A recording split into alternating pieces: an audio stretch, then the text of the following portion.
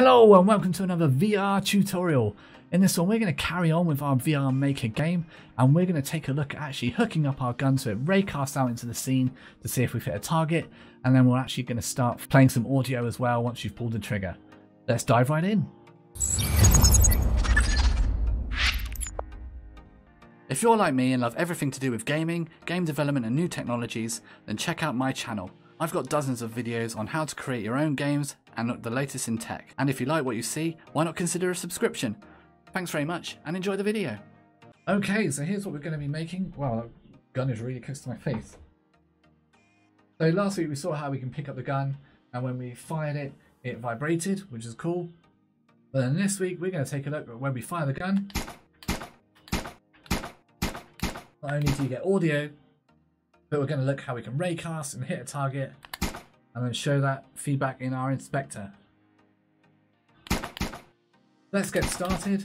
Let's look at how we can fire a raycast out into the scene. Up in caps. So here we are in last week's scene, and as you can see it looks a bit different. For those of you that haven't watched the previous videos, this is the level that's made freely available to everyone that's watching on YouTube. But for now we're going to just jump in and use our free scene.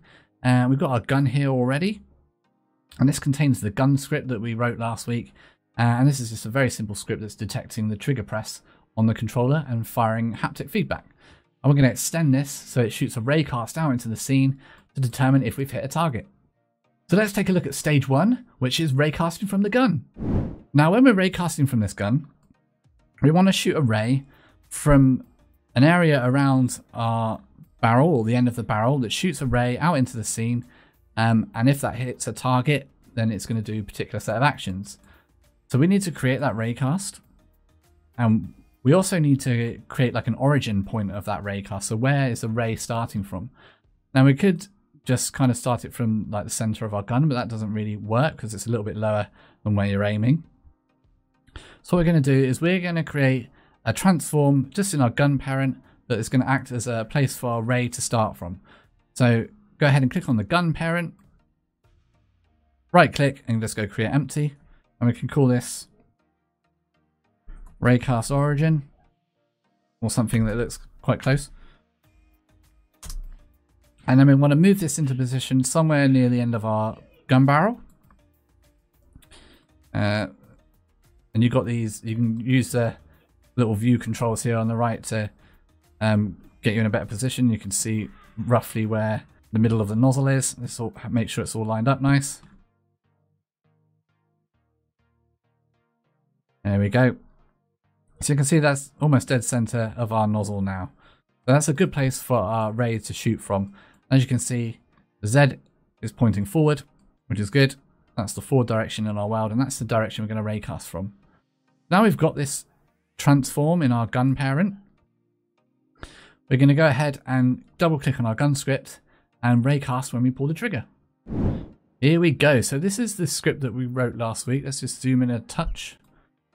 And all this is doing is it's getting the XR grab interactable on our object, which is our gun. And then it's going to listen to the activated event, which is when we pull the trigger.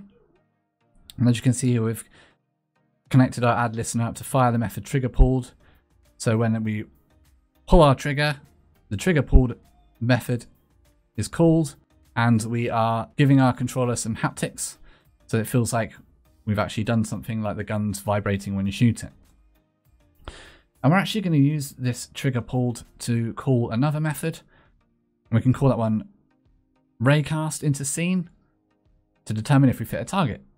So I'm going to go ahead and create a new line, and we'll just give our method a name. Let's call fire raycast into scene. And then you want to finish off with 2 brackets and semicolon. This method doesn't exist yet, so you can put your mouse over it, hold Control and full stop, and hit enter on generate method, and it's going to create that method for us. So the first thing we need to do is we're going to create a raycast hit variable here, and we're just going to call this hit, just as you would do doing a normal standard raycast in your game. And then we want to start an if statement, and we want to say physics.raycast. And now here we're going to need a couple of variables. We're going to need the position that we want our raycast to take place from, and we also need a direction to raycast out into. And we've made our origin point for our raycast in our gun. So we can go up here and create a variable, make it a serialized field again. This time it's going to be a transform, and this is going to be raycast position, let's call it. Actually, that's a bad name. Raycast origin. That makes more sense. And then back down in our raycast, in between our two brackets here, we can say raycast origin dot position, where it's going to originate. Then we need to give it a direction to raycast out to. So we can say raycast origin dot transform direction, and we want to put it in the forward direction, which was the blue arrow on the direction. So we want to say vector free dot forward, and we need something to store what we hit. So we're going to say out hit, and we're just going to have that ray fire into infinity for the time being. We may change. You can always give this a range if you don't want to hit things far away, but for now we're just going to say mathf dot infinity, and we're also going to give it a target layer to check against. So we can actually create our own. We can actually create a variable for this, so we can specify in the inspector what layer we want to be able to hit. So again, it'll be a serialized field, and we're going to use a layer mask, and we can say, we'll just call this the target layer.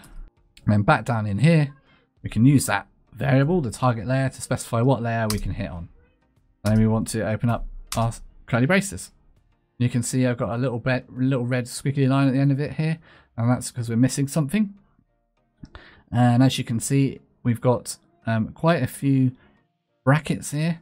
Let's just check how many we've got. We've got one here that's closing off. If you highlight it, it shows you which one it's linked to, and that's this one over here. So this bracket is closing off this statement. So we need one to close off the if. So we just need a bracket at the end, and then that squiggly line will go away. Now, for the moment, just to check this is all up and running and working properly, we're just going to do a debug to the console to see what we've hit. So we can say debug.log, and then we can use our $sign because we're going to actually be placing in a variable inside the string.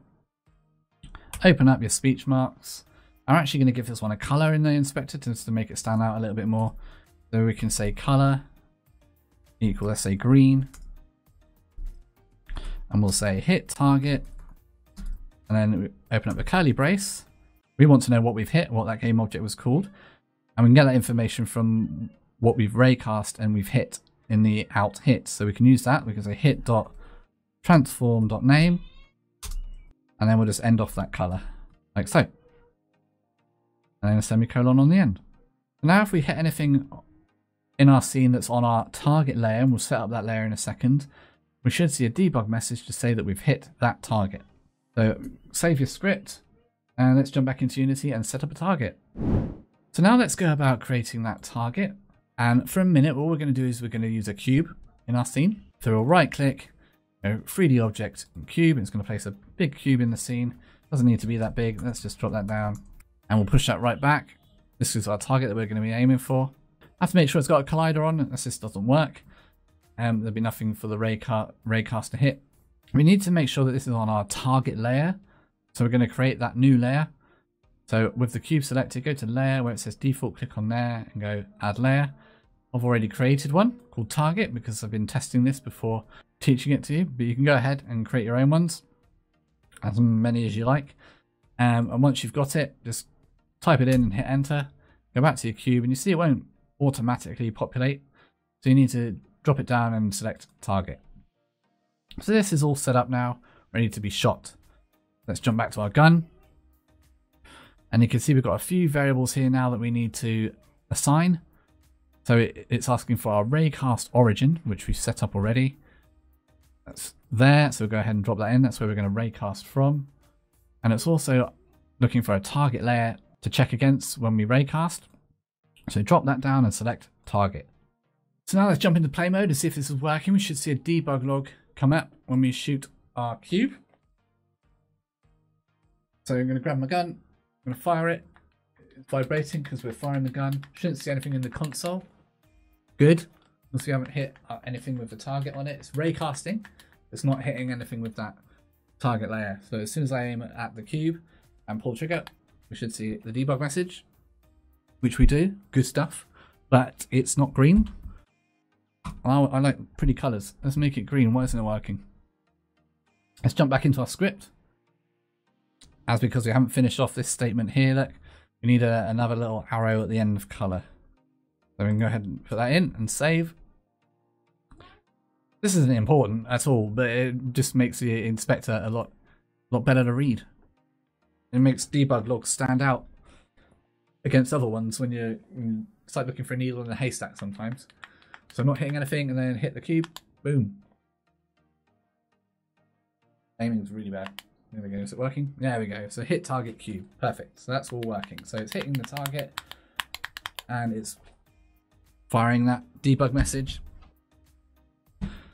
to let us know that we've hit a target that's on the right target layer. Let's try and make our gun a little bit more exciting though. Let's add some audio into our gun. To do that, we're going to add a component. We're just going to add audio source to our gun parent. Add in an audio source. I'm going to move mine up, so I like my scripts to be on the bottom, so that might just be me. So there we go, got my audio source there. Perfect. And we're going to jump back into our gun script now, where every time we pull the trigger, we're going to hear the gunfire. Double click on the gun script and it'll open it back up. So the first thing we're going to need is a variable for our audio source. So we can put that in here, we can make it a serialized field, and this is going to be an audio source. And this is going to be our gun audio. And then we want to make another one, serialized field, and we want this one to be an audio clip. We'll call this one gun clip. Let's just give these better names. So this is the gun audio source, and we'll call this the gun clip Sfx. And go ahead and save that. And then on awake, we want to grab hold of our audio source because we don't want to be using get component all the time down here when we're firing it. So on your awake method, go private void awake.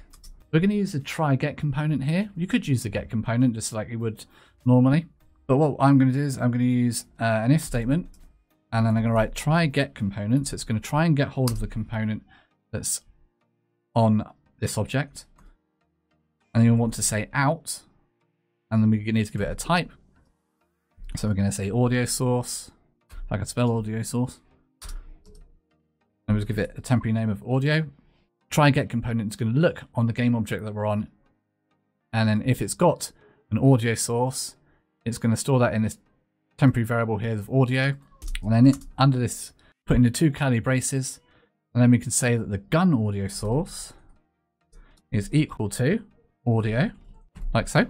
So this is if it's got it, great, it's going to assign it to our gun audio source, and if it hasn't, it's just going to carry on. So if it hasn't got an audio source, we can say that the gun audio source is going to equal this game object, and we want to add a component. We're going to add in an audio source. So we'll say type of an audio source, and then at the end of this, you get a red squiggly line. At the end, we just want to write as audio source, and then semicolon finishes it off. So what happens here, if our component contains an audio source, it's going to assign our gun audio source to the audio source assigned to the game object. And if there is no audio source on our gun, then we're going to put one on there so that we can use it for our gunfire. So that's all we need there. So now very much the same as when we're using the haptics on our controller, we just want to play the audio source. So we can say here gunfire gun audio source dot play one shot, and then we're going to pass it a clip we want to play, and that clip is going to be our gun Sfx. Gun clip Sfx, we call it. Just like that. And then go ahead and save. I'm just going to space this out just for the sake of making it easier to read. Now let's jump back into Unity quick, and we will assign some of these variables on our gun script. So the first three are all set up for us. We just need to worry about our gun audio source. We don't actually need to worry about populating that because our code does that for us. But we do have a gun clip Sfx. This is the bang when we fire the gun. So I've actually found some. You can probably find one of these online called gunfire. So I'm going to go ahead and drop that clip in. And this gun clip sounds like this. Let's double check I've got the audio on. So I think it's like a 22 revolver, just generic stock sound. Anything will do there. And then you want to drag that into your gun Clip Sfx. So now let's jump into play mode and see if all this is wiring up properly. So here we are in our scene. We've got our gun, and when we pull the trigger, as you can see, hopefully I'll turn the audio on, you can't hear nothing. Drift audio. See if you can hear that now. Now in our scene, when we go ahead and pull the trigger, you pop in some caps, you can hear the gun audio going off, which is really cool, and you get a bit of haptic feedback as well. And then when you shoot the target, you get the console message in the bottom left, just telling you that we've hit that target. Let's jump back into our script quickly. Just going to tidy this up. So we don't actually need to serialize our audio source field because our script is doing it for us. And a couple of little other things, and just like housekeeping things. And what I like to think is kind of good practice is to give all our variables headers and titles so we can see them better in the inspector and we have a better understanding about what they're actually doing. So we can create a header, which is kind of like a title in the inspector. And we're going to call this one the grab interactable, which they should be, all your variable names should be fairly self-explanatory. It should be obvious what your variables are, but I like to give all mine sections so we know what we're looking at. I'm going to give this one a header as well. Raycasting info. There we go. And you'll see how this works in the inspector. Let's go back in and give it a second to compile.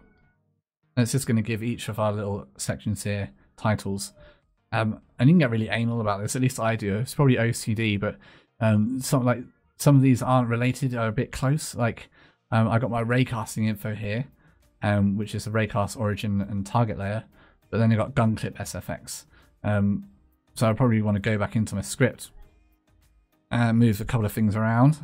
So I just move my audio clip serialized fields above my audio source, gun audio source. And you can also use other techniques to neaten it up in the inspector. So you can also use something called space and give it a float value, let's say like 10, and then that nudges it down a little bit as well and keeps it all nice and separate. There we go. That looks weird. See how I'm getting really anal about this already. So that tidies up your script. You can also use tooltips as well. Let's say we wanted to create a tooltip for this, and we can just put a note in here about what this particular section of variables is all about. So we could say all the features required for raycasting, and save that. And then when you go back into the inspector and go over the top of raycasting info, you see you get a little pop-up there that says all the features are required for raycasting. That's just some little tips and tricks for your scripts. But that's probably a good place to leave this lesson. Look at that. Didn't call that a very good name. Look, cube. Should have called it target. Well, that's it for this video. I really hope you've enjoyed it this week. We've actually done quite a lot. We now have our gun playing some audio when we shoot. We're actually raycasting now out into our scene to see if we've hit a target. And then next week we can link that up to an interface to actually carry out some specific actions on the target once it's hit. But don't forget, this project is actually all up on Patreon, so head over there and check it out, and you can see some other stuff on there all to do with VR as well. But that's it for this week. I'll see you in the next episode.